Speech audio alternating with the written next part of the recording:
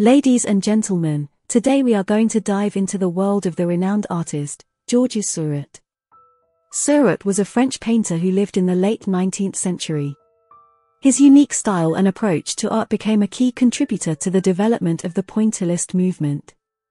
Seurat's life experiences greatly influenced his artistic journey.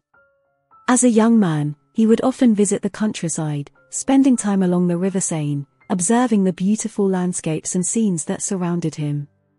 These experiences would later find their way into his paintings, bringing them to life with vibrant colors and detailed brushwork.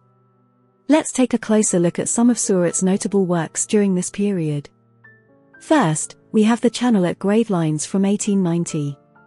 In this painting, Seurat captures the serenity of the water, showcasing his keen eye for detail and his ability to harmonize colors.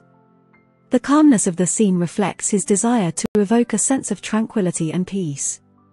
Moving on, we have Study for Bathers at Asnieres from 1883 to 1884. Seurat's exploration of the human figure in this piece is remarkable.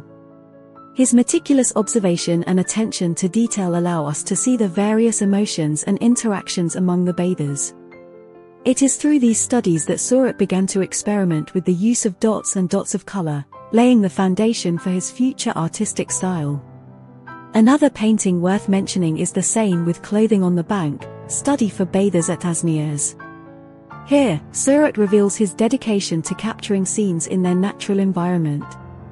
The carefully chosen colors and the play of light and shadow give life to the riverbank, inviting us to immerse ourselves in the scene. As we explore further, we come across Moored Boats and Trees from 1890.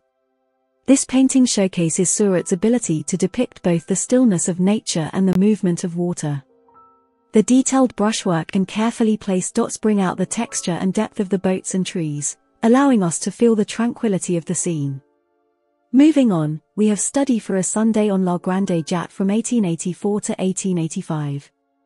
This is perhaps one of Seurat's most famous works. Here, he masterfully combines his meticulous dot technique and his understanding of composition to create a rich and vibrant scene. As we look closely, we can appreciate the incredible amount of effort Seurat put into each individual dot, bringing the entire painting to life. Looking at the Channel of Gravelines Grande Fort-Philippe from 1890, we see Seurat's fascination with maritime scenes. His attention to detail and his use of color create a sense of movement, making us feel as though we are standing on the edge of the water, witnessing the boats sailing away. One cannot overlook Grandcamp, Evening from 1885. In this painting, Seurat captures the beauty of the setting sun and its reflection on the water.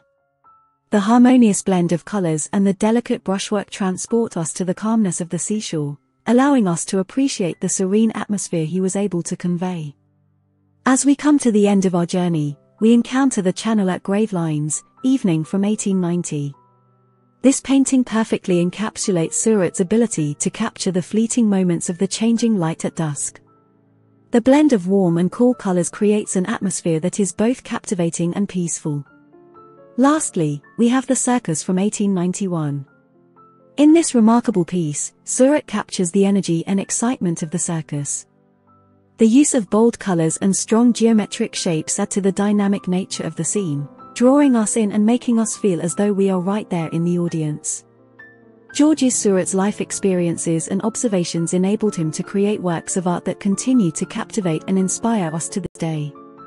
Through his meticulous attention to detail, his use of color, and his innovative dot technique, he was able to breathe life into each painting, transporting us to the very moments he captured. Today, we celebrate GeorgesSeurat and the rich legacy he left behind.